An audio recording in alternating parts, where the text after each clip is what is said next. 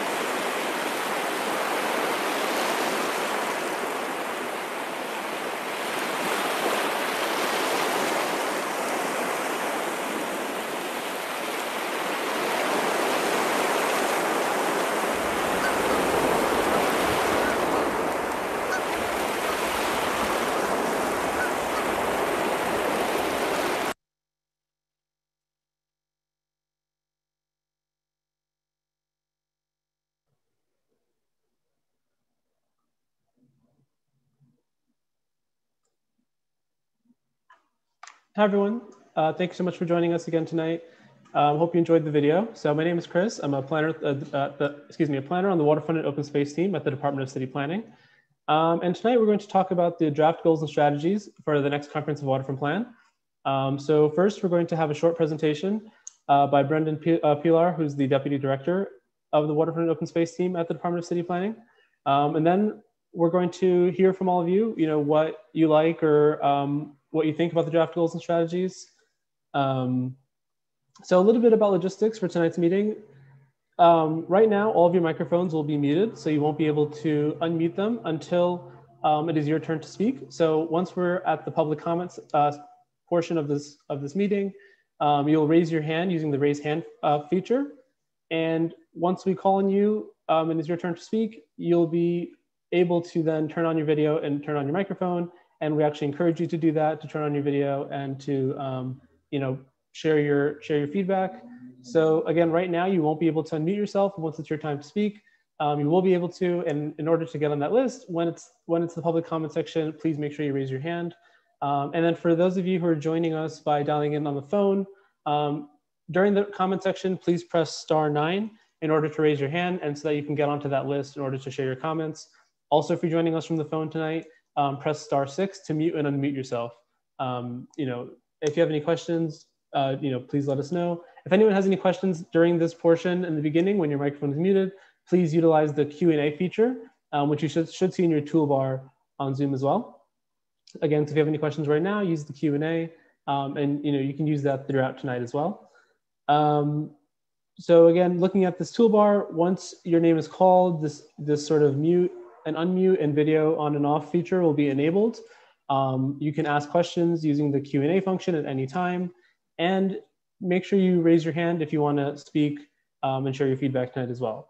I also want to share this help hotline that we have. So if you're having any technical difficulties, with the presentation or with being able to share your thoughts tonight, we have a hotline. So please dial 877-853-5247 if you need any assistance. And someone will be able to help you, navigate the platform and make sure that you have a chance to share your thoughts. So now we're going to start with a presentation. So I'm going to pass the presentation to Brendan. Thanks, Chris. Chris, can you give me a thumbs up if you can hear and see me? Okay. Yep. Awesome. Sounds clear. All right. Thanks, Chris. Hi, everyone, and good afternoon. My name is Brendan Pillar, and I am the Deputy Director of Waterfront and Open Space Planning at the Department of City Planning. My team and I have the truly awesome responsibility of writing the city's next comprehensive waterfront plan. But of course, we don't do it alone. So I want to thank all of you for joining us tonight and for helping to shape this plan. I see many familiar names on the attendee list, but also some names that are new to me. So whether you've been with us throughout the process or you're joining us for the first time, once again, thank you and welcome. For a bit of context, before we kick it off to all of you to hear the feedback that you have on the goals and strategies, I'd just like to talk a little bit about the city's waterfront and the draft goals and strategies that we have established for the city's third comprehensive waterfront plan. The first bit of context is just the size of the waterfront that we're dealing with. At 520 miles, New York City's waterfront is longer than any three North American city waterfronts put together. So this just incredible, the scope of the waterfront that we're dealing with is kind of the first kind of distinct feature of the city's waterfront. Next slide, please. But it's not just the size of the city's waterfront that makes this part of the city deserving of a once in an every 10-year plan. It's really the incredible array of features that you can find on the waterfront, from the wetlands in northern Queens and Alley Pond Creek, or the hyperdensity of lower Manhattan, and the different strategies that are required to address the issues within each one of these areas. Next slide, please. Now, as I mentioned, we don't write the comprehensive waterfront plan alone. We do so in collaboration with a number of agency partners that have roles in and around New York City's waterfront, but also by talking to New Yorkers. This has been a foundational part of the planning process for over 2 years now, that kicked off really in the summer of 2019 by asking kind of big and broad questions about what New Yorkers wanted to see on the waterfront in the next 10 years. And as we progressed, we narrowed the focus considerably to dive into topics about New York City's waterfront, from the working waterfront to ferries to climate resiliency. We worked with partner organizations like the Waterfront Alliance to host listening sessions in the fall of 2019 and the winter of 2020. This past spring, we had to shift our engagement from in-person meetings, where we really enjoyed the ability to meet with New Yorkers at and along the waterfront, to remote formats. But this allowed us to try new techniques for reaching New Yorkers, and we were very happy with how we were able to keep New Yorkers interested and aware about all the features of New York City's waterfront. We then transitioned in the fall to remote public workshops that were based on releasing a framework document. And this document was really the first public-facing document that we put out on this third comprehensive waterfront plan to outline the preliminary goals and issues that the waterfront plan would explore. We've then followed it up this May, on May 3rd, by releasing the draft goals and strategies document and announcing this series of public hearing style meetings to get feedback from New Yorkers on the draft goals and strategies. We then have to work over the summer to wrap up the goals and strategies and release the plan. So it's been a long and an exciting journey. And again, we're happy to have many of you been with us throughout this process. Next slide, please. So I wanted to share some of the general comments and feedback that we've heard on the plan and process. Many New Yorkers have pointed out that this is a great opportunity to articulate a new and ambitious vision for New York City's waterfront. We have 3 beacons. These are really our principles for the process and plan, and New Yorkers have really encouraged us to carry them out throughout the plan in terms of the language and intent of the document. New Yorkers also encouraged us to be as specific as possible in articulating the goals. And also recognize that the Comprehensive Waterfront Plan is an opportunity to increase public awareness and education on a range of waterfront topics, including climate resiliency, ecology, public access, water quality, and water safety.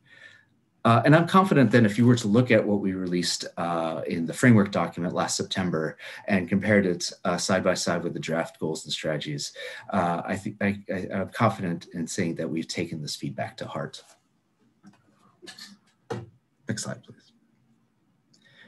So we're here, of course, to discuss the draft goals and strategies, and I'll just run through them quickly so we can get to the public portion of this evening. The goals and strategies are organized under 6 themes: climate resiliency and adaptation, waterfront public access, economic opportunity, the working waterfront, water quality and natural resources, and ferries. And for each of these, I'll present a brief kind of vision statement as well as the goals that are outlined in the draft goals and strategies document. Next slide, please. So the first theme is climate resiliency and adaptation. Climate change is the defining issue of our time, and city agencies must collaborate with communities and each other in new ways to advance equitable, inclusive, and holistic responses to climate change. Key areas of focus include expanding climate risk awareness and action, using climate risk information in public policies and investments, supporting the housing needs of waterfront residents, managing flood risk in the city's coastal communities, and promoting climate resilient design of buildings and infrastructure systems.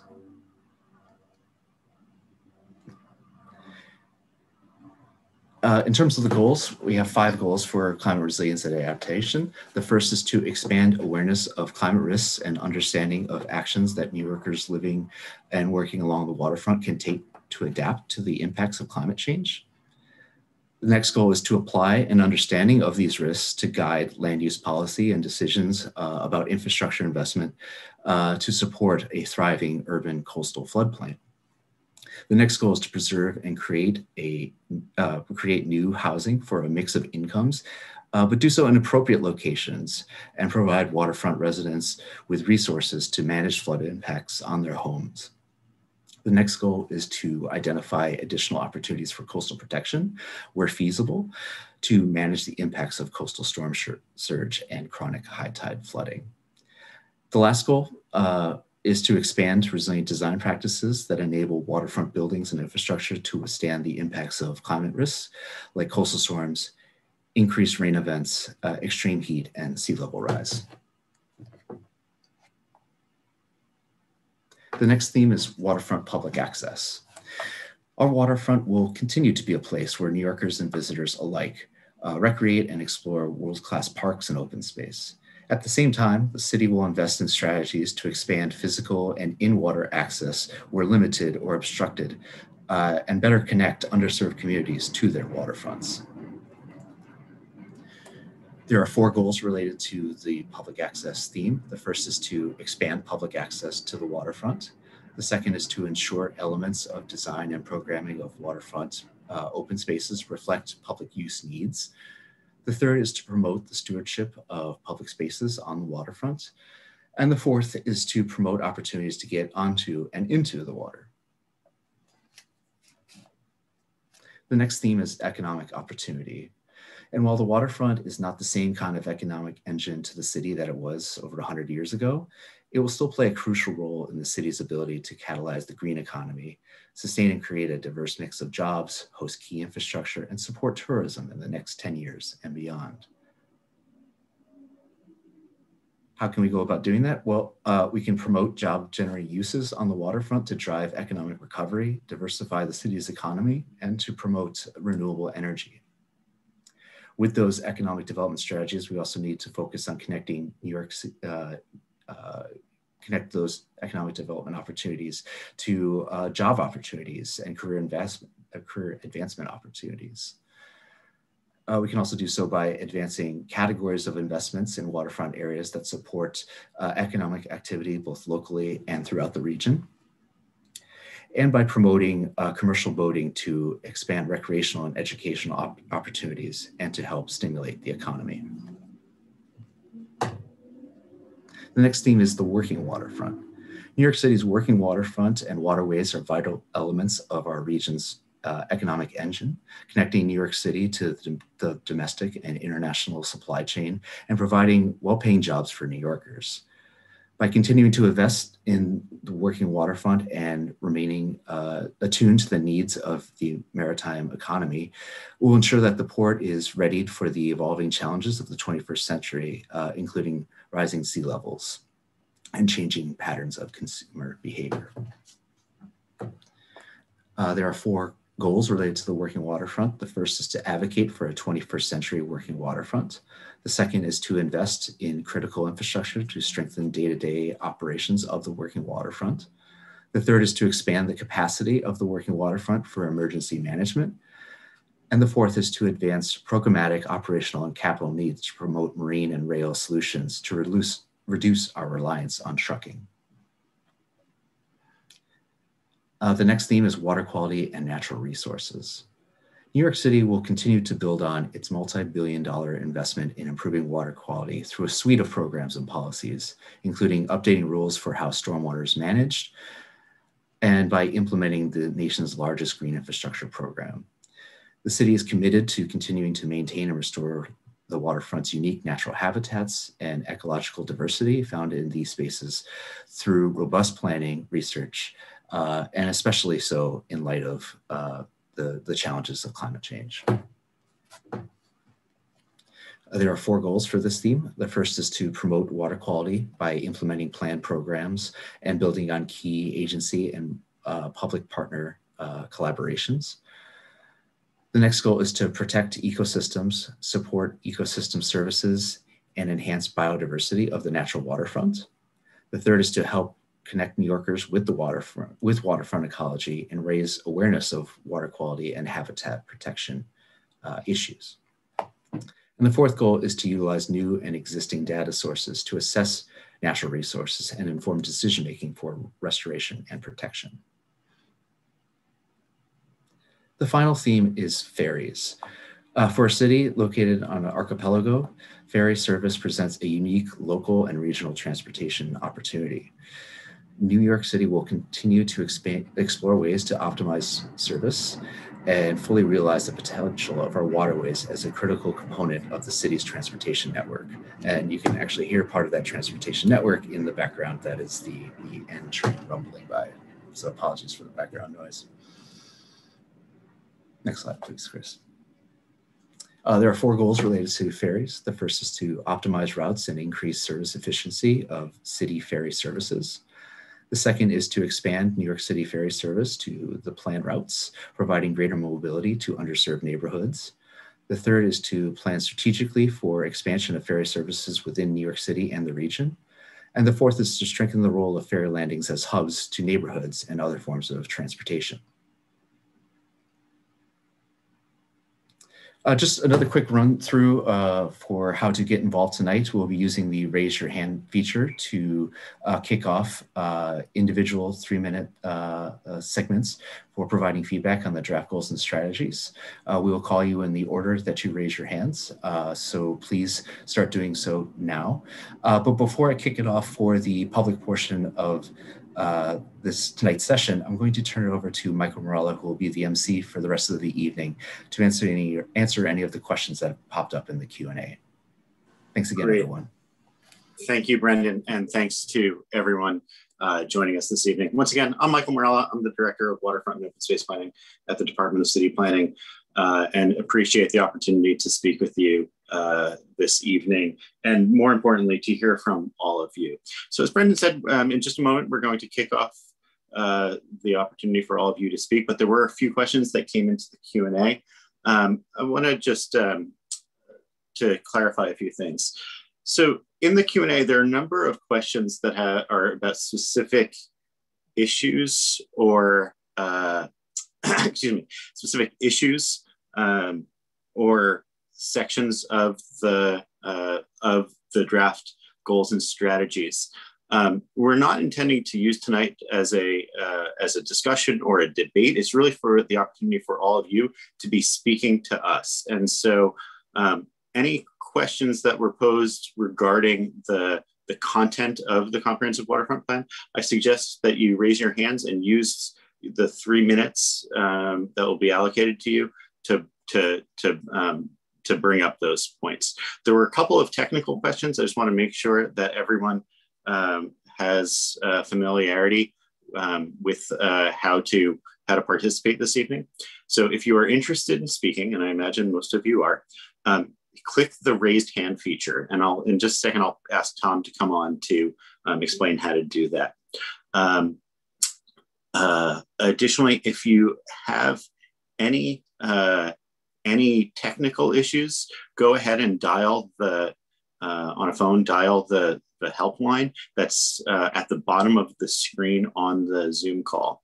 Additionally, and it's on the screen right now. Additionally, if you are dialing in, and I see that we have at least a couple folks dialing in, and you are interested in speaking, hit *9 to raise your hand. Now, one of the things about, and we're going to kick off in just a second to start the 3-minute portion, the opportunities for your public comments. But do note that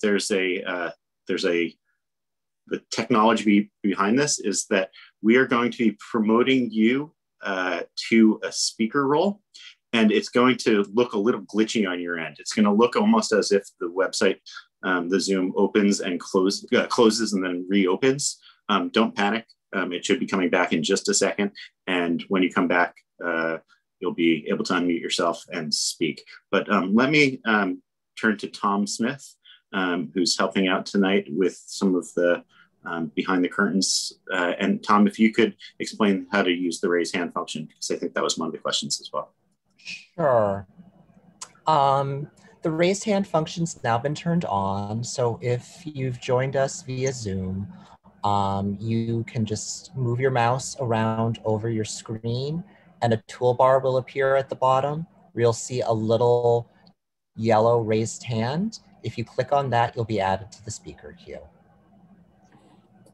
Great, thank you, Tom. All right, with that, let's begin the opportunity for all of you to provide us with comments. So Tom, who do we have as our first speaker?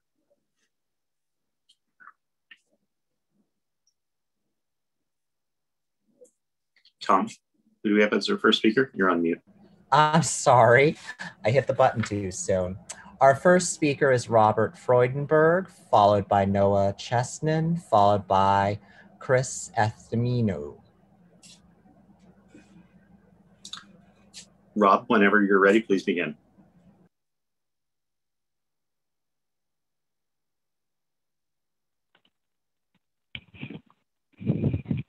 Okay, hi everybody. Let me get back here. So thank you. Thanks for the opportunity to offer this testimony. My name is Rob Freudenberg, and I'm the Vice President for Energy and Environment at Regional Plan Association, an organization that for nearly a century has sought to advance and advocate for research-based solutions to long-term problems. The highly developed, dense waterfront with 520 miles of shoreline, the city is centered directly in the crosshairs of the climate crisis. Sea levels rise and storms worsen. The city must make critical decisions around existing and future development, particularly along the waterfront, to continue to thrive while safeguarding its residents. In that spirit, we join you today to offer our comments on the draft goals and strategies. Put simply, we need to manage our waterfronts differently than we have in the past. These draft goals and strategies hit a lot right. So I want to use mine to highlight a few areas and make some additional recommendations to them. First, the time frame. The purpose of the comp plan is to provide a vision for the next decade. These strategies wisely break out of that box.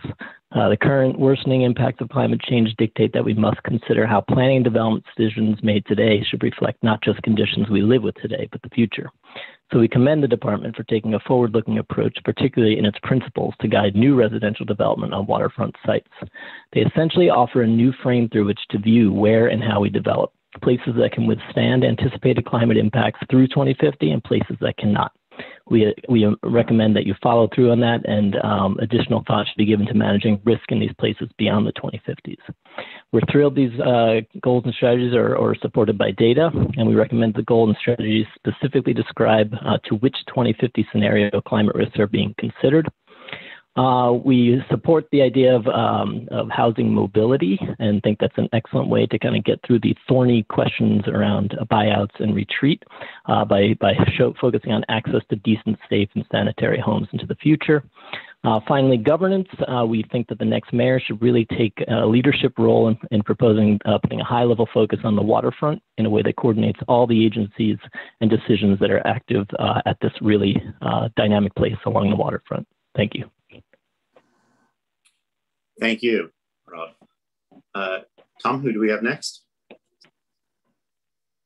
Our next speaker is Noah Chesnin, followed by Chris Efthimiou, followed by Velatina Jones. Thank you, Tom. Noah, whenever you're ready. Thank you, and I'll try to do my best to keep it to 3 minutes as Rob did so masterfully.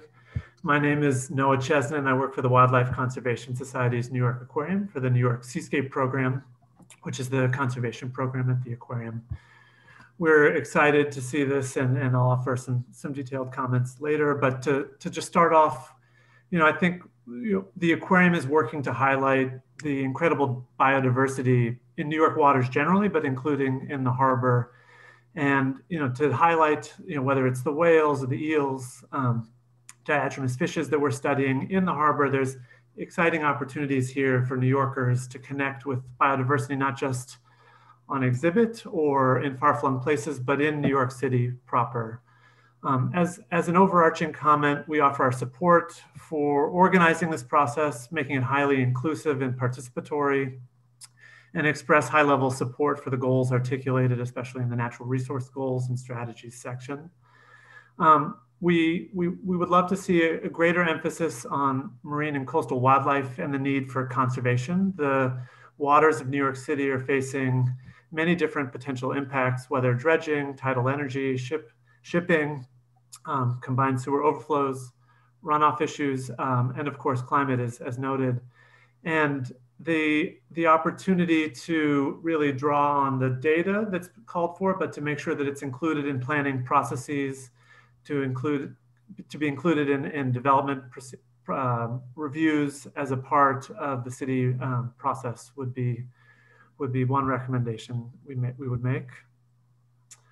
We also encourage the city to look at ways to link coastal and harbor-wide ecological monitoring, and then to link that to some of the job and STEM career opportunities that are articulated, I think especially in reference to offshore wind. Those similar kinds of jobs can be applied to inshore waters and the ecological monitoring that'll be needed. And that data can be used in a way that's looking at career opportunities as well as citizen science and public engagement opportunities.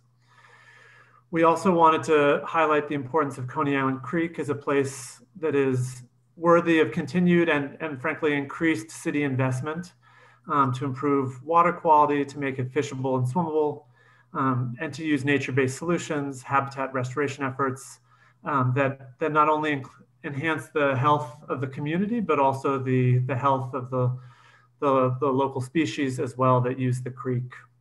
And in terms of the ferry goals, we propose as well that there's an overlay that includes supporting the ecological and conservation outcomes tied to the ferry and the benefits that that can provide.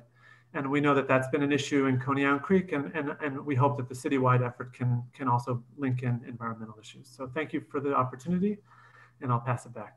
Great, thank you. Thank you, Mr. Chesson. Tom, who do we have next? Our next speaker is Chris Athumiu, followed by Valentina Jones, followed by Urvashi Rangan. Okay, Chris, if I may, whenever you're ready to begin, please start. Oh, let me just put on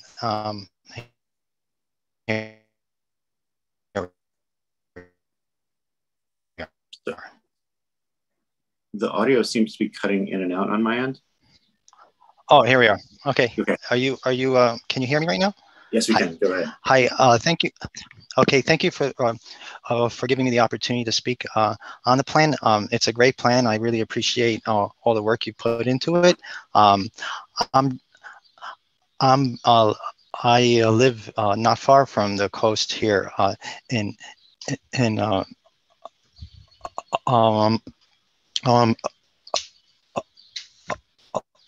Astoria, Queens. I'm a resident here, and I really would appreciate if the plan would put more focus on how to, provide public access to the waterfront in terms of, like making, like private developers provide this access. One of the issues we've had in my neighborhood is, a private developer, putting up a fence and not allowing the public to, to visit the, to visit the waterfront. And I feel like this is unfair, and I believe a plan should, really like emphasize that the public should have this type of access, in order to enjoy it. I do believe that the plan should also, put in something about teaching New Yorkers about the waterfront, about the about all the marine life and the kinds of history that the waterfront has as well. A lot of New Yorkers don't know much about the history, behind the city and how the city really grew from the waterfront. The only other thing I like to mention is I want to make sure that the public has adequate infrastructure to bike and to walk along the waterfront. I know there have been a lot of efforts to do that, but I really encourage more of this, making sure that there are proper like proper amenities, so that people could enjoy the waterfront as much as possible. Thank you very much. Thank you. Tom, our next speaker. Our next speaker is Valentina Jones, followed by Urvashi Rangan, followed by a dial-in caller whose number ends in 815.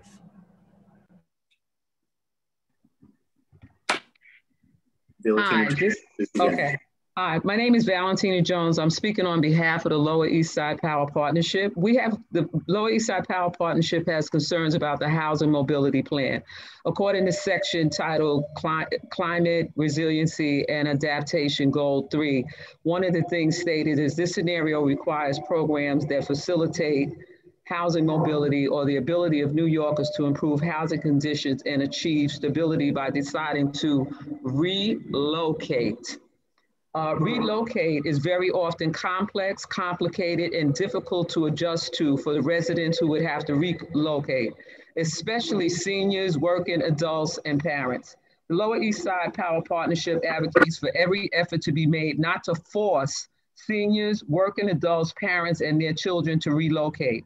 The senior citizen who may already have orthopedic challenges may have to relocate and have to possibly adjust to changes in their daily routine, how they get their food, social relationships, ability of family members to regularly visit, distance to get to the grocery store, distance to medical providers, ability to get to medical providers who they may have an extensive history with.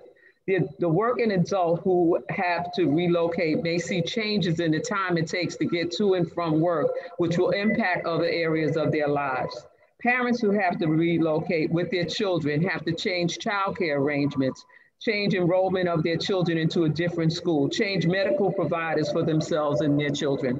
So once again, the Lower East Side Power Partnership advocates for every effort to be made not to force senior citizens, working adults, parents, and their children to relocate, as well as any other citizen of New York City. Thank you. Thank you. Tom, who do we have next? Our next speaker is Urvashi Rangan, followed by a dial-in caller whose number ends in 815, followed by Linda Cohen. Urvashi Rangan, please begin. Hi, can you hear me? Yes, we can. Thank you so much. I mean, first of all, just thank you so much for this plan. It's so exciting for New Yorkers. As someone that's lived in New York for 25 years and is a homeowner and a paddler in the rivers, I'll just say kudos for this plan. It's really amazing. And restoring the waterfront and increasing awareness across the board is really exciting for all New Yorkers. Specifically, I have a few comments to make. One is that the goal, it was great to have the goal of swimming outlined. We've had some real tragedies in the last couple of years with kids jumping in the water and not able to save themselves, literally. So love the goal of having swimming. Would love for you to add the goal of boating and teaching people boating, whether it's paddling or kayaking. It would be great to add that into the goal because it's a little hard to jump from nothing to swimming in the rivers, and an additional incentive to help people learn how to swim would be the segue of boating. And so we'd just encourage you to consider that. In addition, I'd like to talk about the launch sites that we already do have in Manhattan. And I understand that the goals do discuss expanding what we currently have and making sure that they're really usable. That's a really important goal, and we have a lot of launch sites. I'm in Upper Manhattan. We only have about 3 in Upper Manhattan and the Bronx that are available. Only one of those is partially available at high tide. The other 2 are not, and one has actually been closed. And that brings up another issue because that Upper Manhattan dock is a public-private partnership with Columbia University. And I would just encourage this committee to really put some ground rules down for public-private partnerships. Our dock at Muskota Marsh has been closed for a year, and that's from Columbia University not repairing the dock, and it doesn't look like we're gonna get that dock back anytime soon. And that's a right of waterway breach, really. And so we want to make sure that if we're going to have private partnerships, that we are able to actually make sure that the public does have access to the water. If anyone's interested in that, we have a petition going with 200 signatures about at bit.ly/fix the dock.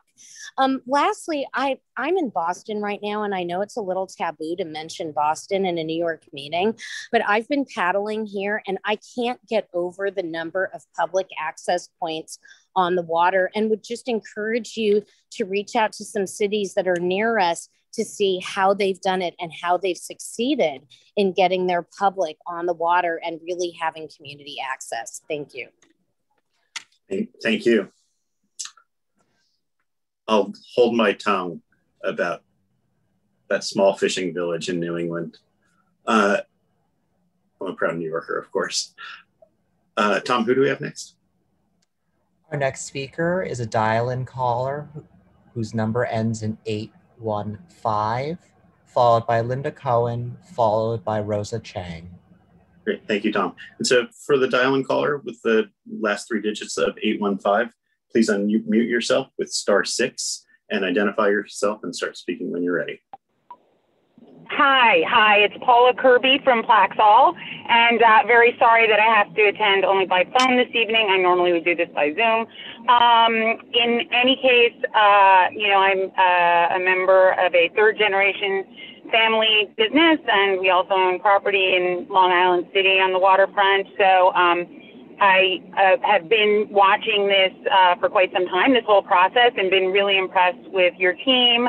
There are so many issues that are really important to us as people on the waterfront, be it resiliency and public access, especially, when you're looking at Long Island City, where it's a 10-minute walk from Queensbridge. And so, we really, opening the waterfront to everybody is something that's incredibly important to us.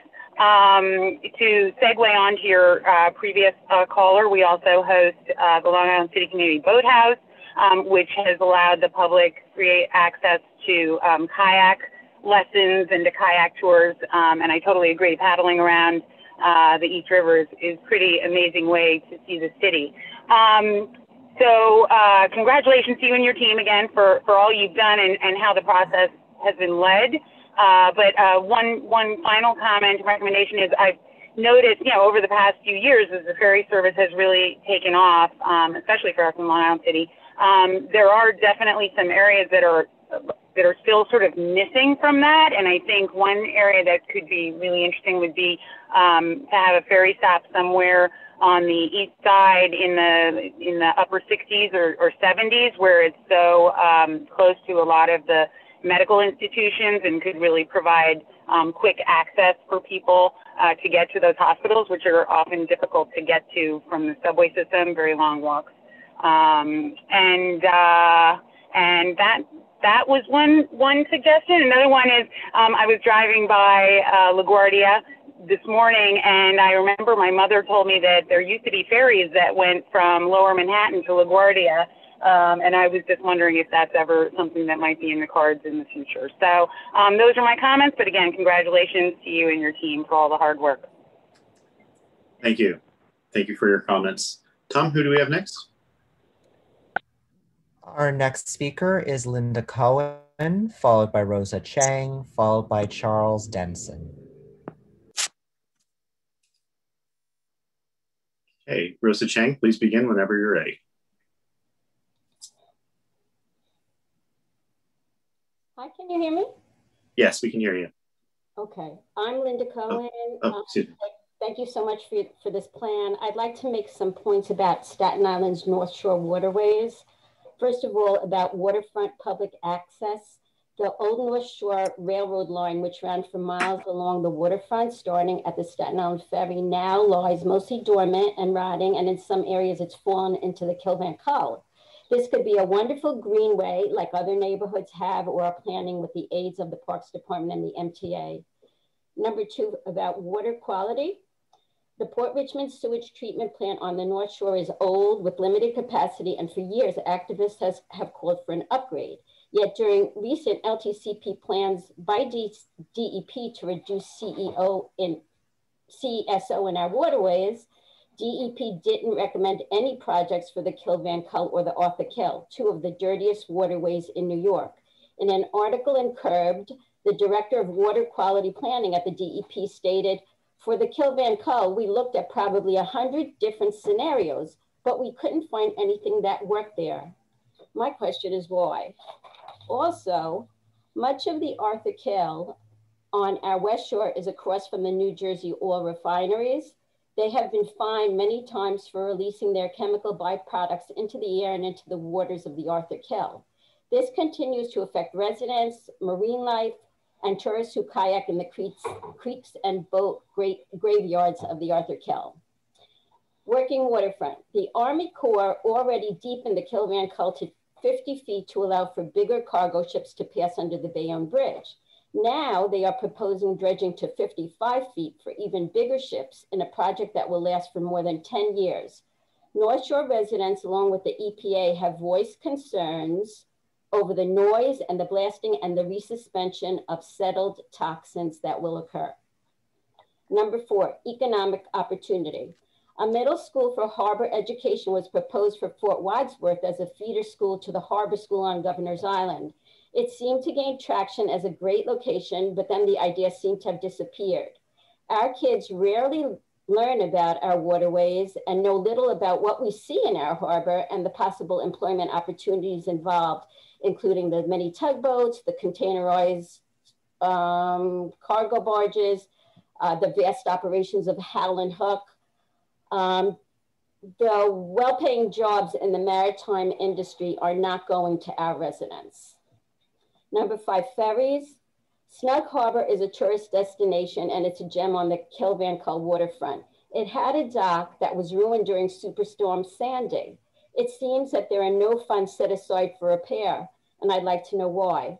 Also, I'm happy that we're getting a second ferry now to the west side of Manhattan, but I hope that we can soon also have ferry connections to the other hubs in Brooklyn, Queens, and Manhattan. And finally, I'd like to mention for climate change, the BJ Strip Mall project at Granville Wetlands will destroy 18 acres of wetlands and forest in an environmental justice community. According to DCP flood hazard mapper and DCP stormwater flood models, this area is at severe risk of flooding. Ms. Cohen, I'm sorry, your time. Please wrap up. Okay, concerned residents spoke to Mayor de Blasio, Janie Bavishi, and Commissioner Lago, and there has been no response. There should be a city process put in place to buy coastal wetland properties that pose significant flooding risks in EJ communities. This is an environmental justice community, such as Graniteville Wetlands. Thank you so much. I hope that you include these issues in your reporting. Thank you. Thank you. Tom, who do we have next? Our next speaker is Rosa Chang, followed by Charles Denson, followed by Cristobal Vivar. Hello, thank you. My name is Rosa Chang, and I'm a co-founder of Brooklyn Bridge Manhattan, which is a nonprofit that was formed to convert a parking lot under the Brooklyn Bridge into a park. I applaud everything that I've read actually in your plan goals and appreciate all the efforts that you've put into creating this amazing comprehensive document. I want to consider the word resilient in a wider context. This past year of being absolutely slammed by COVID has shown us that not only our built environment needs to be resilient, that fostering resiliency must be a goal for our communities and our people. It is the people that make New York City what we are all here tonight to try and protect: our homes, our businesses, and our culture. Without the diversity, creativity, yearning, and striving, inspirations, joys, and heartbreaks that make each day here so full and rich with possibility, we would not choose to be here.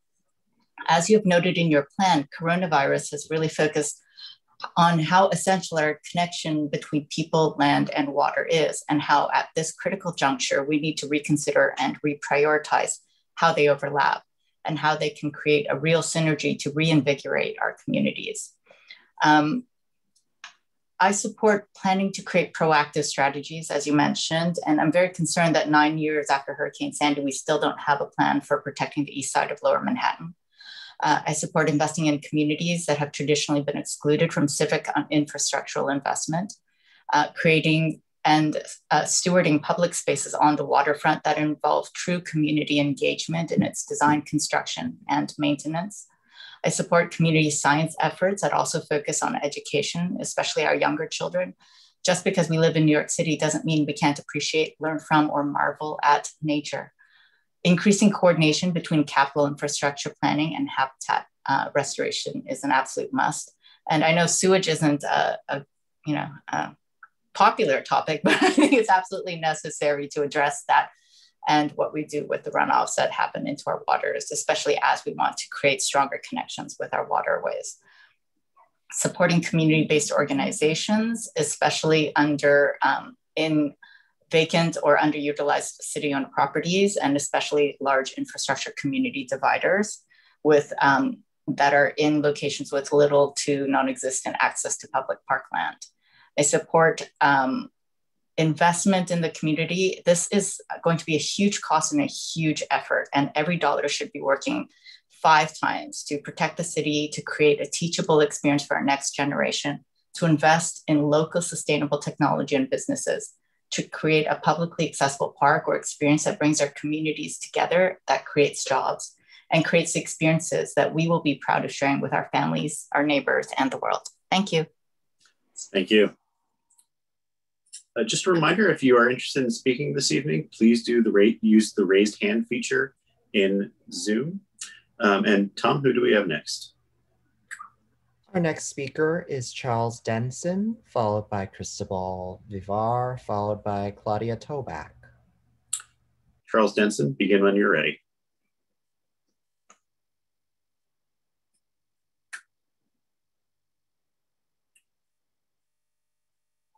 Charles Denson, please begin whenever you're ready.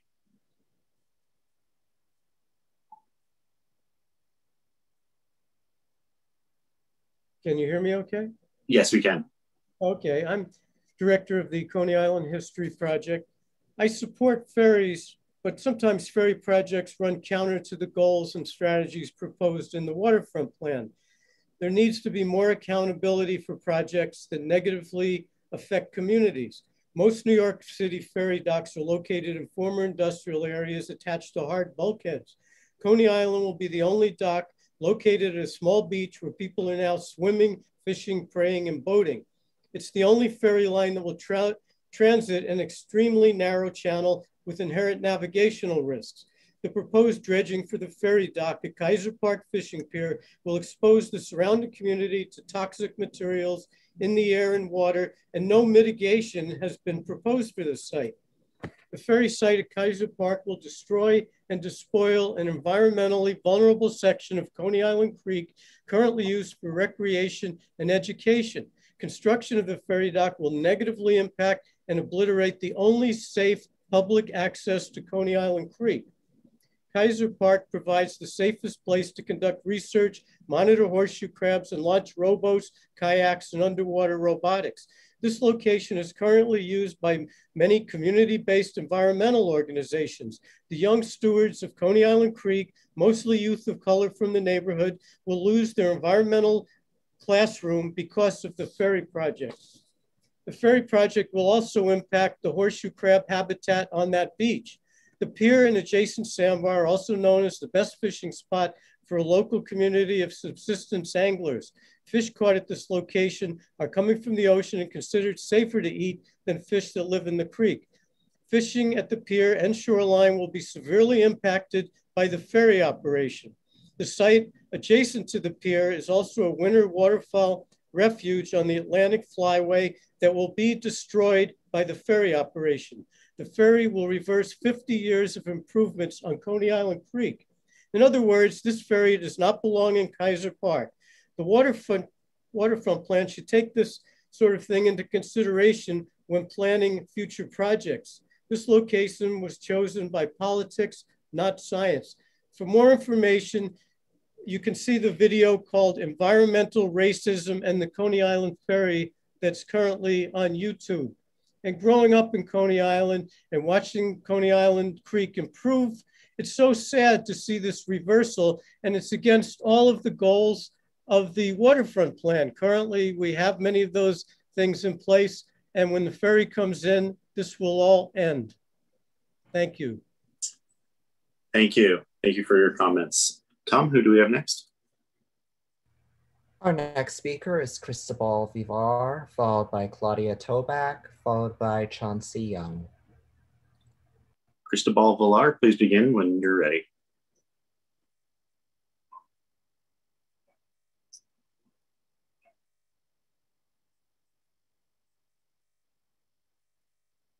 Cristobal Vivar, please begin when you're ready.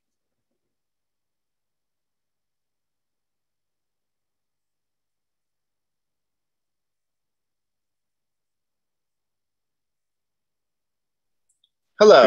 Yes. Can you hear me?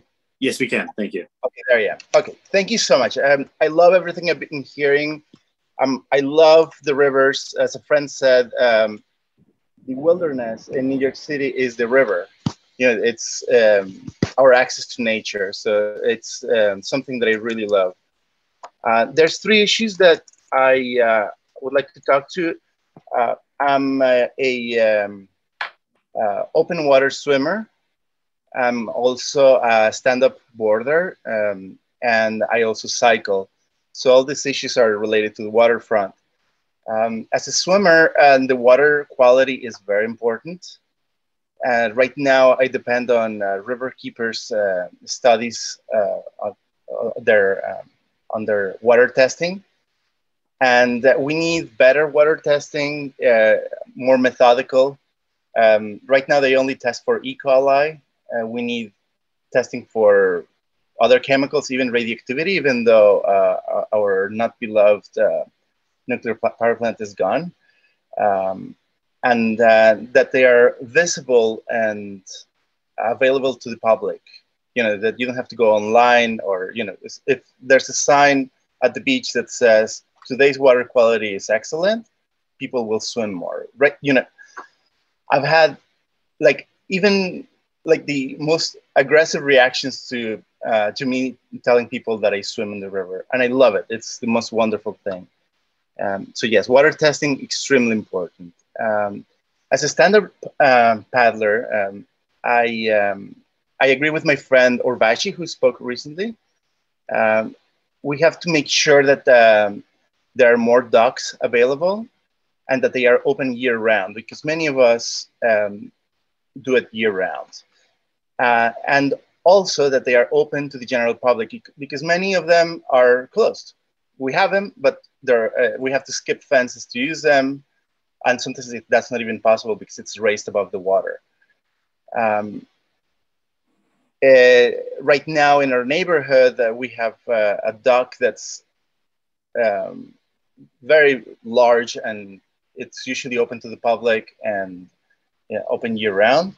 It's maintained by Columbia University, and it's closed. It's not a priority for them to fix it, and it's going to be a whole season for us lost there. And meanwhile, we have to access through rocks or high tide. It's complicated and dangerous.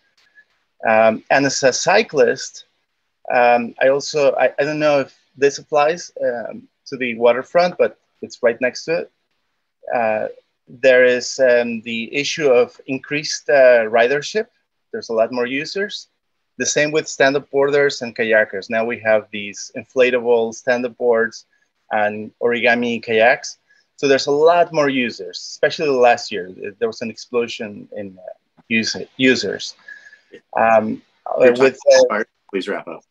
Yes, with bicycles, there's the issue of electric bikes, which are very dangerous, and that there's a lot more of us. So we need broader paths and some way to deal with electric bikes, because they're like motorcycles. That's all. Thank you so much. Thank you. Just a reminder, if you are interested in speaking this evening, please use the raise hand feature in Zoom, and you'll be added to the queue. Tom, who do we have next? Our next speaker is Claudia Toback, followed by Chauncey Young, followed by Raymond Lin. Claudia Toback, please begin whenever you're ready.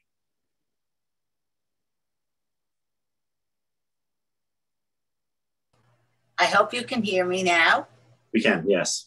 Thank you. I'm Claudia Toback, and I am a resident of Staten Island's North Shore, actually in the neighborhood called St. George. I love the neighborhood. It's been in my home. I've actually lived in Staten Island since 1968, and I really consider it my hometown, even though I was born in Brooklyn. Several issues have come to mind when I think about what's being done here on the island. And I have issues as well as many others as well. For an example, the famous Bay Street corridor, which will have several buildings built along the Stapleton waterfront. Of course, now it looks like a war zone. Recently, they removed some trailers that were just sitting there, taking up space. But the issue is the increase in pedestrians, traffic, and other concerns. We heard from an earlier speaker that the Port Richmond sewage treatment plant is near its end in terms of capacity. And of course, feeding into it will be those who are living in these developments. Another one planned is something called Liberty Towers, which is almost directly across from the ill-fated wheel. And of course, not only will it impact the congestion along that area of Richmond Terrace, but also put a strain on other infrastructures, such as, again, the Port Richmond sewage treatment plant.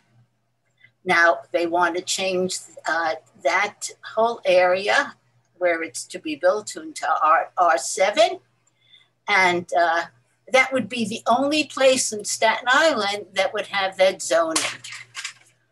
Something else that has to be addressed is the Graniteville Swamp.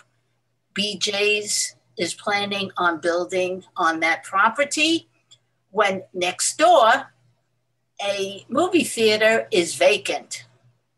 That could be retrofitted rather than take part of that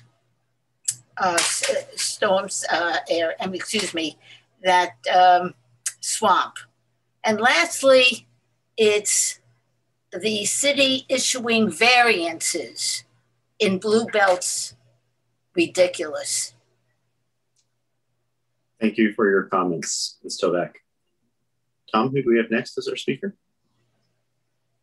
Our next speaker is Chauncey Young, followed by Raymond Lynn, followed by Mary Habstret.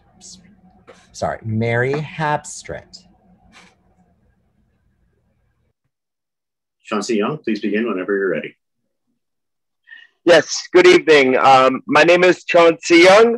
I'm a resident of over 15 years in the Highbridge neighborhood of the Bronx. I serve as coordinator for the Harlem River Working Group, and am an avid bicyclist and user of the waterfront. I first would like to say, as a Bronx resident, I had a strong reaction for seeing the Bronx Harlem River Greenway once again not on the planning documents, which is in goal 1.4 on page 20.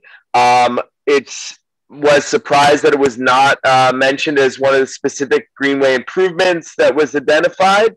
It sort of indicates the long-term issue of not seeing greenway development in the Bronx outside of the Bronx River as a priority by the city. Since the first greenway plan was adopted in the Bronx in the early 1990s, it's been an ongoing struggle to even keep the Harlem River Greenway in planning documents, let alone getting it constructed. Over the last 12 years since the Harlem River Working Group was created, we've lost over 50 acres of land along the Harlem River waterfront, including 40 acres of CXX property was sold to a private developer only last year.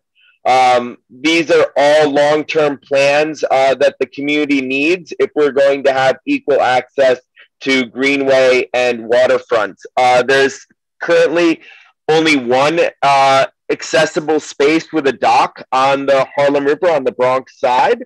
That is in Robert Clemente State Park, and that is not publicly accessible. When you compare that with the Manhattan side, where the mayor has just committed $723 million to complete the greenway, which is the Harlem River Greenway on the Manhattan side, Inwood Greenway, there's a real issue of economic justice and racial and environmental justice. So we need waterfront access, we need boat access, we need bicycle access, we need the city to prioritize the Bronx and commit funding instead of selling our parklands to private developers.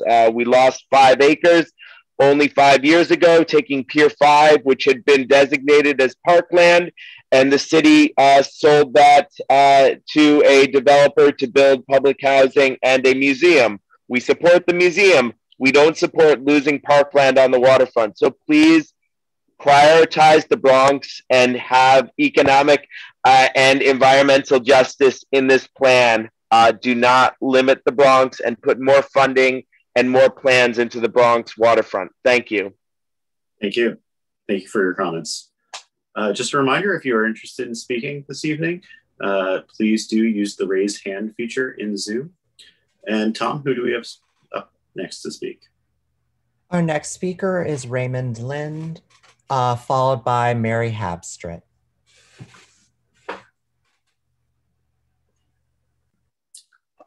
Raymond Lind, please begin. Hi, I'm Raymond, and I'm from MassPath. I just wanted to talk about industrial uses as well as how I use the Greenway. So one of the main things I want to talk about first is coastal highways. There's lots of parkland that have highways where high-speed traffic goes behind them. And I really strongly believe that these highways should not be along the coastline. It is bad from like when events happen and they are flooded and they're like avenues of ways to affect homes and other places. They are polluting. They affect how parkland is used and quite a lot. And I strongly believe that especially redundant highways should be removed along waterfronts. I can think of the Harlem River Parkway north of GWB as a prime example of this. Another example, definitely to bring back to Chris's point, we need better oversight of private-public partnerships. The Shore Towers is legally obligated to provide a greenway access along the shore, and they have built it, but they have locked it off and made it not available to the public most of the time, and has prohibited biking on such a place. That should not be allowed, and there should be much more stringent enforcement of private entities that break contracts with the city when it comes to greenway access. And also, very important, industrial transportation and sewage usage on the waterfront strongly needs to be regulated. I strongly believe that these industries should not be dumping toxic waste, and they haven't, thank goodness, for a long time, but we need to make sure that a disaster like what happened in Greenpoint doesn't happen again. And we need to make sure that the cleanup efforts on the Superfund sites are moving ahead. I haven't seen anything from Newsom Creek, but it should happen. And definitely we need to look into whether or not excess like transportation, industrial and sewage usage is really necessary along these places. The prime example I can think of is LaGuardia Airport. I think LaGuardia should not, it really shouldn't exist these days. You really shouldn't be promoting short-term flights. Instead, it should be like a park like Barlin Tempelhof or Hong Kong's airport, but they replaced, with the new international airport a few years ago. So that's what I strongly believe. I think these 3 points are really important. Probably will think of something more. I'll probably drop them in a comment later. Thank you for your time. Yes. Thank you. Thank you. And as a reminder to everyone who is interested in submitting written comments, you are welcome to do so as well. You can go to our website, waterfrontplan.nyc, and submit your comments that way. Once again, if you're interested in speaking tonight, please do use the raise hand feature in Zoom. It appears that we only have one more speaker signed up. Tom, is that correct? That's correct. Oh, looks like we got one more coming as well. And if there's anyone who is dialing in and wanting to speak, press the *9 key keys on your phone to raise your hand as well. Okay, Tom, who is currently our last speaker, but recognizing a few more may come in as well. Or who is our next speaker? Just one note. Sure, just one note. If you would like to speak and want to use the raise hand feature, just click it once so that it stays up. If you click it again, you'll be removed from the queue. So our next speaker is Mary Habstrit, followed by Maya Shaw. And yes, followed by Maya Shaw. Great. Mary Habstrit, please begin when you're ready.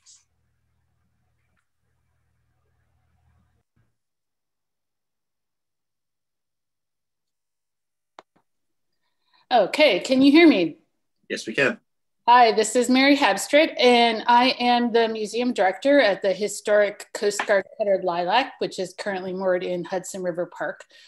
I am also a member of the Historic Ships Coalition, representing historic vessels in New York Harbor, and a recent resident of St. George on Staten Island, so I was very happy to hear many of my North Shore neighbors participating tonight. As an operator of a historic ship, I'm going to focus on infrastructure and safety. I was very glad to see that evacuation considerations have been included in discussion of infrastructure and the goals and strategies.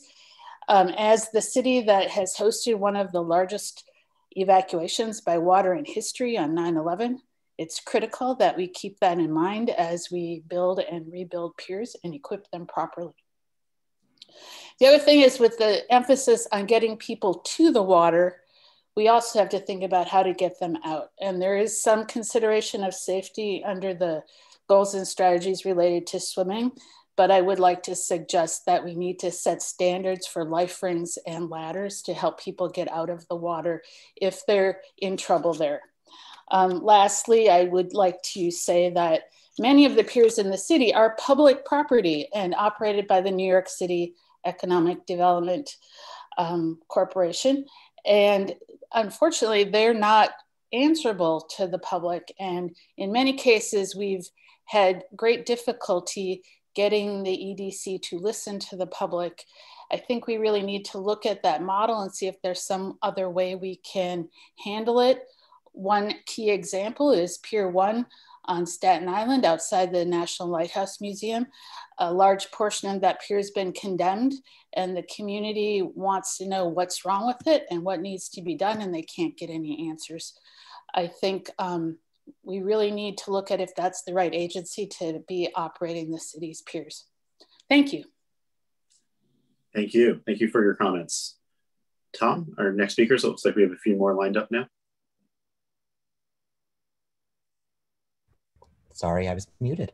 Our next speaker is Maya Shaw, followed by Lionel Ponce. Maya Shaw, please begin whenever you're ready. Hi, how are you? Actually, Moira Williams for Maya Shaw from that's okay, from Works on Water. Maya Shaw is part of Works on Water. I'm a disabled person living in New York City, and I want to point out the differences in the plan that talk about access points versus accessibility points for the over 950,000 plus disabled people living in New York City. We need accessible points to be created and clearly noted on site maps, on site and on maps, on waterfront literature, plus all waterfront info needs to follow current accessibility guidelines. I also understand, and I would, that the NYC's disabled community was not fully part of the planning conversation.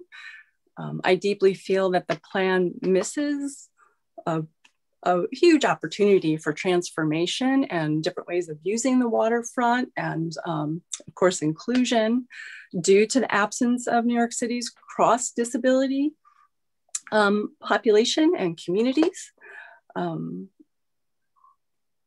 Plus, I'd like to see more conversations on the waterfront about accessible ferries and access beyond just seeing the water, but also being able to enter the water for disabled people.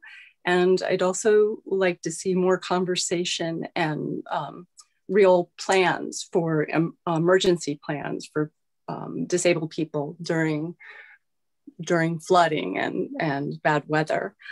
Disabled people are the largest community in New York City that move across race, gender, and class. And we'd love to be more part of the waterfront planning. Thanks. Thank you for your comments. Tom, who do we have next? Our next speaker is Leonel Ponce.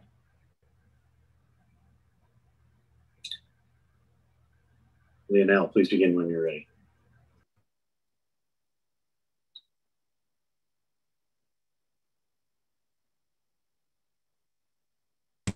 Hello, can you all hear me? Yes, we can.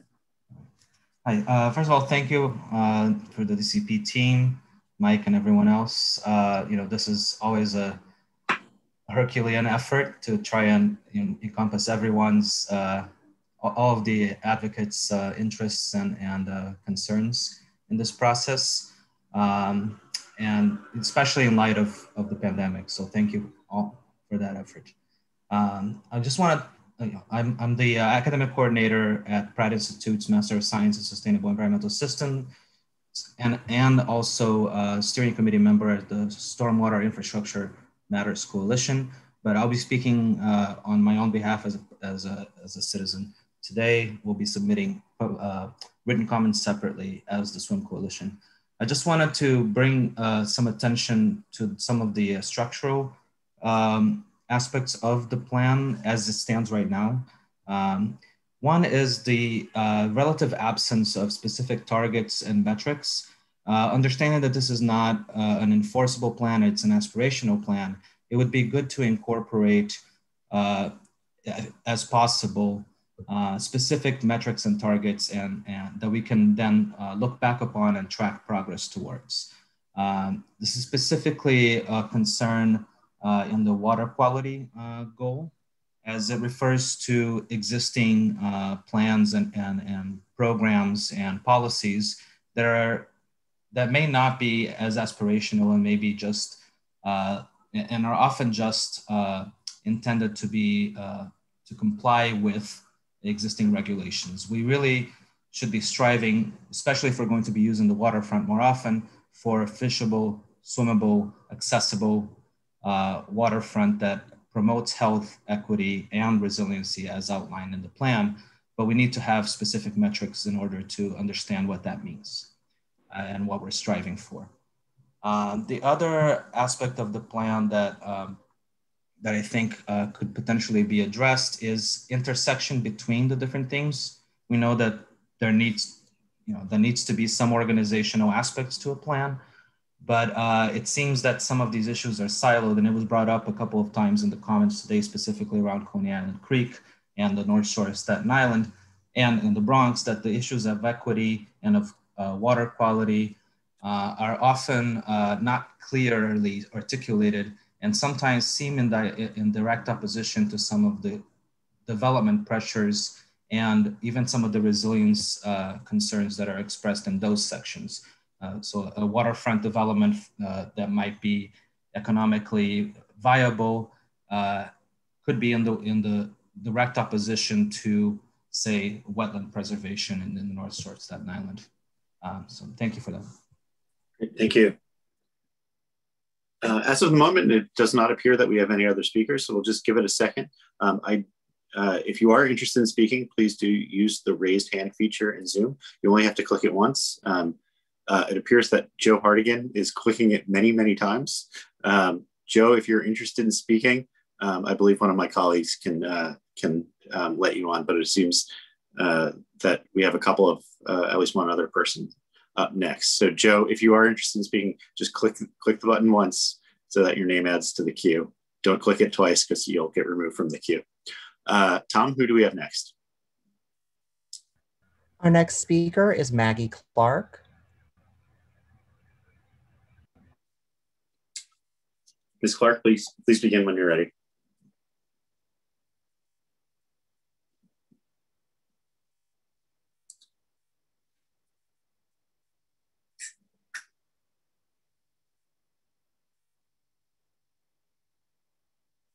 Ms. Clark? Can you hear me? Yes, please begin. Good. All right. So I'll be delivering some written comments tomorrow. I'm waiting to hear what the actual deadline is for that from the Manhattan Solid Waste Advisory Board. Get right into it. Efforts to mitigate climate impacts via reducing carbon emissions should not only prioritize transportation and energy conservation, but equally zero waste initiatives, since EPA data show that half of carbon emissions emanate from production, transportation, and use of consumer products, packaging, and food. Therefore, reducing consumption via education, increased support for reuse and repair, recycling and composting are meaningful solutions to climate change, and that should be in the plan. Since damaging storms will continue to occur on a more frequent basis, the waterfront plan should recommend development of and implement educational programs annually to advise residents and businesses to separate compostable vegetative debris and recyclable metals and concrete into separate piles. The waterfront plan should also recommend funding of wood chippers and emergency recyclables, sorting capacity, and plan for their storage and deployment and emergency contracting. Two concepts that you raise, limiting future densities in waterfront areas and also preserving and creating new housing, offering resources to manage flood impacts, are at odds. We favor the limiting future density near the coast, as any encouragement to building or staying in floodplains will result in increased avoidable generation of waste as well as risk to life. Specifically, there should be mention and development of the concept of managed retreat from the coastline. This should be the driving philosophy to avoid impacts of storms. Housing mobility sounds optional. Climate change is a certainty. Managed retreats should be the message, and it should be planned starting now. The first step for managing retreat is don't put new and renovated developments in the floodplain. Incentives to move should be offered. There are precedents for this.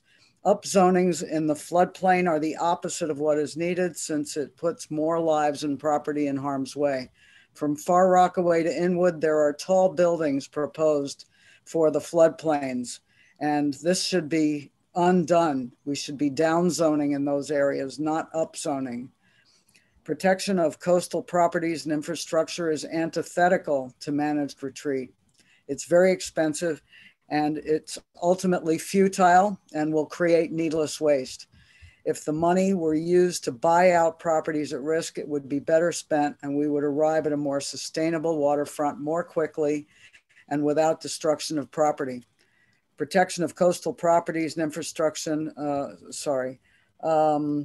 more development as is planned in all the upzonings equals more water pollution and air pollution and carbon emissions.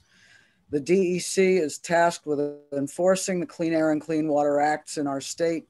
The city has been in contravention of both of these since the 1970s, and adding more population necessarily adds more wastewater and more tailpipe pollution.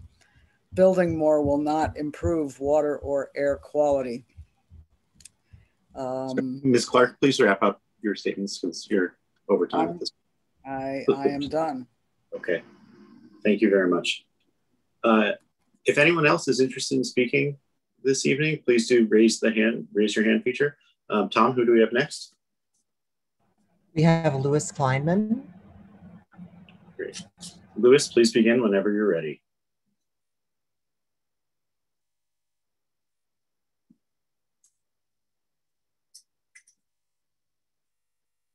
Louis, please begin.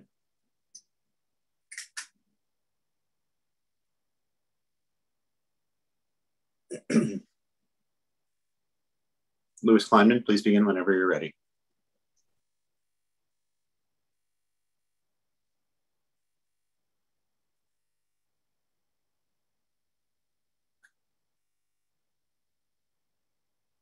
Louis, if you're still interested in speaking, please begin when you're ready. I keep muting, but somebody's unmuting me. Okay. You're good now. Okay, so process. When, what's the time frame for this? When will it be finished? Will we receive documentation to indicate what the final plan looks like, or a link to the final plan? Will we have the ability, in fact, to review your final plan, or is this the end of it? Thank you, Louis. You're jumping ahead to my closing statement, but let's just give it a minute and see if there is anyone else with comments before we wrap things up, because I'll talk about all of that in just a moment. But appreciate your focus on next steps. Joe Hardigan is our next speaker. Okay, Joe, please, whenever you're ready to begin.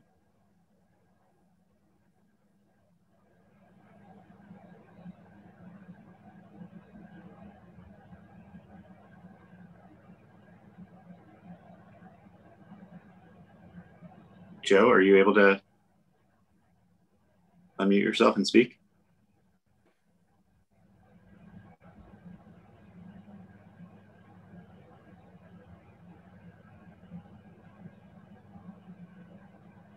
Hello? Yes, Joe, please begin. Okay. I don't know what I'm doing wrong here, but I'm happy you got a hold of me. Number one, on ferry service, I would like it that the airports are connected. I've been on demo runs from Lower Manhattan to Kennedy Airport, 45 minutes. LaGuardia Airport could be done tomorrow. I would also like SBS routes connected to the waterfront, select bus service routes to the ferry docks. You're going to have 5 or 6 SBS routes into Main Street Flushing. It's less than 2 blocks to the Flushing Creek. We could have ferry service in there. I would just like that to be considered. And the next thing is bike paths to the ferry dock, because there's going to be an explosion of electric bikes. That's basically it. The other one is you have to include New Jersey. You talk about moving freight by water, but if you don't include New Jersey, that's where all the freight's coming from. You have to include them. And also they have 16 ferry locations in New Jersey between Atlantic Highlands and the Gold Coast. So you also want to include them because we want those tourists. That's about it. Thank you very much. Great. Thank you very much.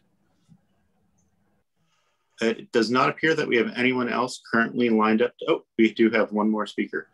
Tom, who do we have next? Our next speaker is Andrea Hangy.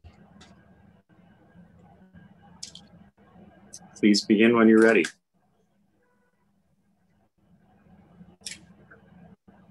Hello? Yes. Can you hear me? Thanks so Yes, we much. can. I was yesterday here too, and I'm coming today again. I'm actually speaking on behalf of Thrifting Olva. It came after the full moon this morning when I went to the Marsha P. Johnson's beach, and it was there. And on behalf of the Olva, I will use my 2 minutes and 30 seconds, but Olva has a different language. And so bear with me.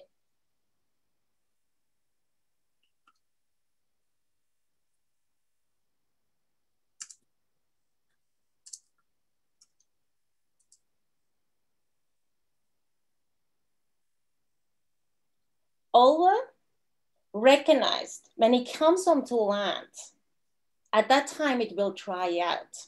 On that supposed beach, recognized below that beach is actually material that stops, that the sand and other plants cannot come.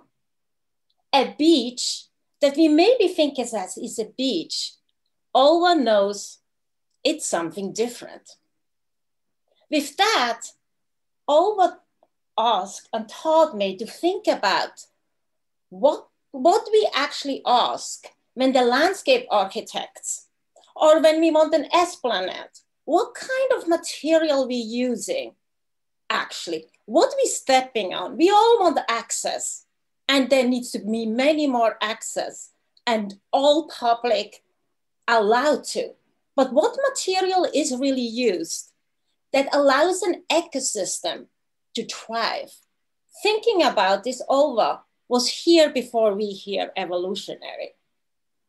How we actually could making other ecosystems that we actually don't know, not even thinking about what was in the past.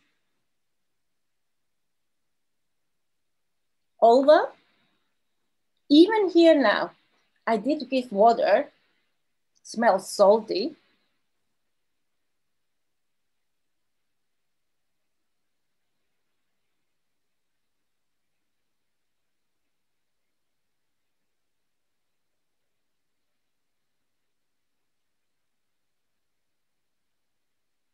And with that, I ask you to take a breath in your home where you are, seeing what's around you, how far and where are your feet are, and how far it will take you, or how the water flows by your feet into the rivers. Olva and I thank you for listening. Thank you. Tom, do we have any additional speakers this evening? It does not appear so. Oh, we just have, yes. Our next speaker is Florence Koulouris, and followed by, I believe Chauncey Young already spoke. Yes.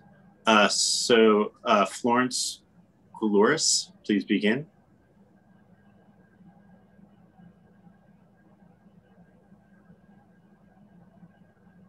Florence Koulouris, please begin when you're ready.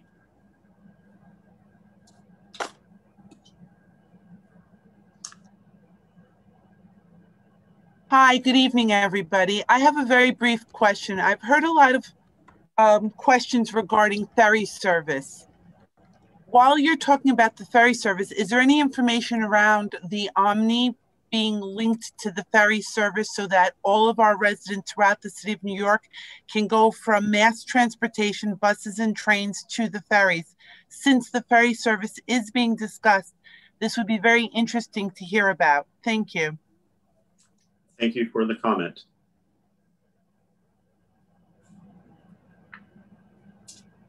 It appears that is currently the last speaker that we have signed up to speak for this evening, who has not already spoken.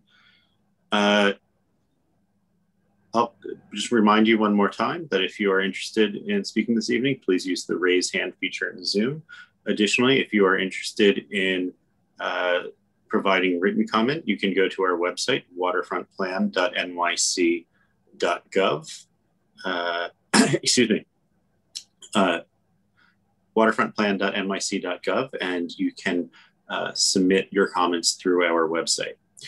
Both comments, written and spoken, are given equal weight. I would like to note that if any comments that we receive, either written or spoken, we absolutely take seriously, as we have throughout this process. The next steps for this work is that we will be sharing the comments with our partnering agencies and discussing the comments with those, recognizing that so much of what we are talking about today is beyond the scope of just the Department of City Planning, and we play a coordinating role with our other agencies. I just want to take note, if it's possible that the Chauncey Young, who did speak earlier, is someone else using a different account? There's some confusion amongst our team. Also with your login, perhaps you forwarded that email. If that's the case, just please make note or raise your hand again. I want to make sure that we have everyone who wants to speak tonight is able to speak, but you are only given one opportunity. So Chauncey, if you're looking to speak again, I'm afraid we would have to decline that request. But if there's someone else using that same login, it appears that might be the case. Tom, could you unmute Chauncey?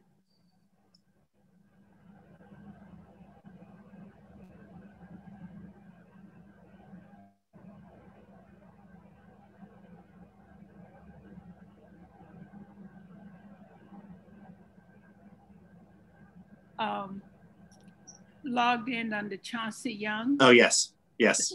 Okay. I kept raising my hand and you kept saying Chauncey. Okay. Got I it. really want to. Could you identify yourself, please? I'm sorry. Joyce Hoagie. Sounds like a sandwich, spelled a little differently. But I am a resident of the South Bronx, also part of the Harlem River Working Group and the Bronx Council for Environmental Quality. And I just want to echo what Chauncey testified to, is that our borough has been notoriously shortchanged on getting access to not only the water, but park space. We have a plaque mounted in a park that identified an additional 5 acres for expanding that park, which isn't large enough for the amount of people who use it. So the city, in its wisdom or not, gave that park plan to a developer to develop housing. And they threw in a sweetener as a hip hop museum, as if that makes it right. We are having building going on all around us. We're in the highest asthma area of the city, practically of the country, because of all the highways around us and truck traffic. And the city is shortchanging us by allowing all the building and not compensating equally with parkland. So I just needed to get that out there. Thank you for giving me the opportunity to speak. Great. Thank you, Ms. Hoagie. Okay, it appears that we no longer have anyone else signed up to speak, so we'll wrap things up. Want to first and foremost, and Chris, if you could actually take down the presentation and the clock. I want to thank everyone for participating this evening. As many of you who have been participating in this process for now well over 2 years know that public engagement, the public outreach process is really central to the comprehensive waterfront plan, and we take it very seriously.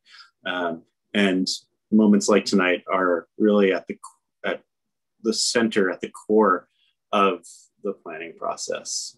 And so tonight, after tonight, as I said, we'll be collecting all of the comments, both written and spoken, and we'll be studying them carefully, sharing them with our partnering agencies, discussing with them with our partnering agencies, and revising the draft goals and strategies based on those conversations. It's not to say that we are going to necessarily be able to give everyone what they are looking for, but I can guarantee you that we will be taking them seriously and discussing them amongst our partnering agencies. Excuse me. We will be looking to issue the plan this summer.